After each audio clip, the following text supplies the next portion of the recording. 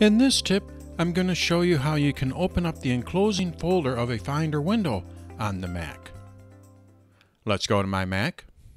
Let's go and open up a new Finder window.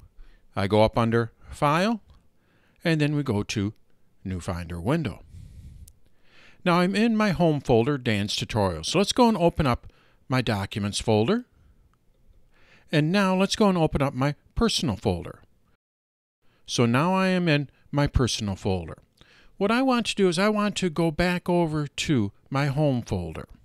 Now one way of doing that is just by clicking on the left arrow here.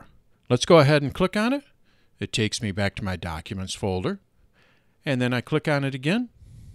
It takes me to Dan's Tutorials.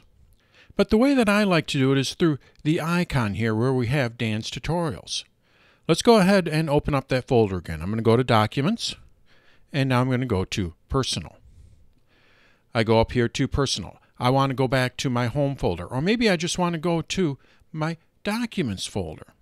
Well, in order to do that, all we have to do is just hold down the Command key, and then we click on this. When I do that, what I'm able to do is go back into my Enclosing folder. So now I just select Dan's Tutorials, and I'm in Dan's Tutorials. Dan's Tutorials is on my Mac, on my hard drive, my Macintosh HD. So now when I hold down the Command key and click, I'm able to go to my hard drive.